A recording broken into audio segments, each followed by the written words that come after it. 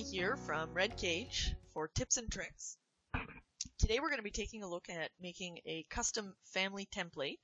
We're going to start by using one of the standard Revit templates, family templates. We're going to add some parameters, reference planes, object styles, but no geometry.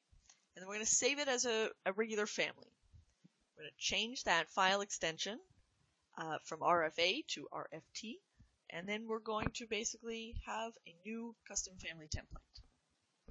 Okay, so over here in Revit, I'm going to say File, New, Family. Today we're going to be using a generic model family, and I'm going to be creating the framework for a millwork cabinet panel. So basically just a width, a height, a thickness, and a couple of extra parameters and object styles. We're in our ref level, so I'm going to create the thickness of the panel and one of the sides, the right side of the panel. And don't forget to name your reference planes. Panel front. And we're going to add some dimensions. I'm going to name this one panel right. Okay. I'm going to pop over here to my front view, and I'm going to make panel top, and I'm going to dimension it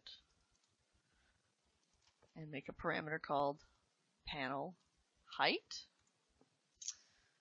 I'm going to go back to my ref level, make this one panel thickness. And panel width. So now I've set up 3 parameters and 3 reference planes. So what I'm going to do, I'm going to go into my family types box now, and I'm going to just make these a standard size.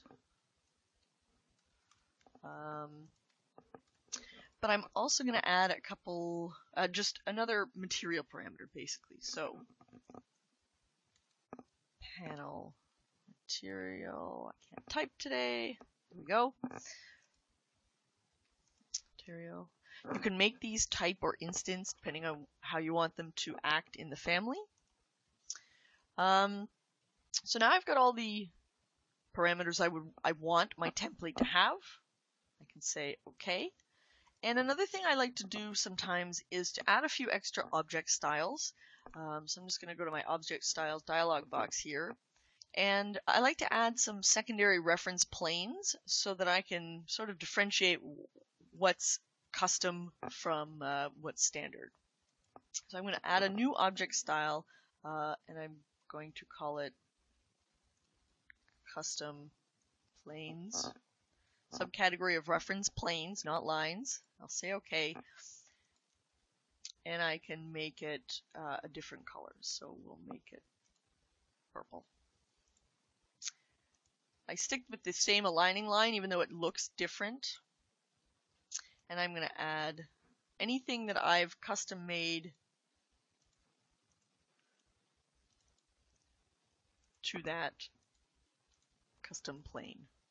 So now I can see what I've done, even when I've zoomed in, which reference plane I'm using. Okay. So now I'm going to save this, save as family, and I'm going to call it cabinet panel template. Save. I'm going to close it, and I'm going to go over to where I've saved it. Here's cabinet family template RFA. I'm going to make a copy of this, just because.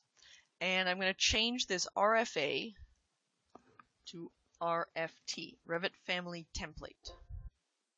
So I'm okay with changing the extension. And now, back in Revit, I can say File, New, Family, and I can choose this cabinet template and say Open.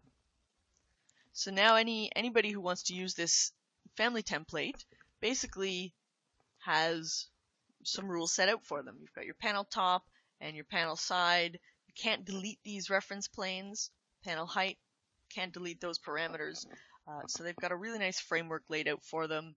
Hopefully it can solve some confusion and streamline the process a bit. Okay, thanks for listening. That's all for today, and have a good one.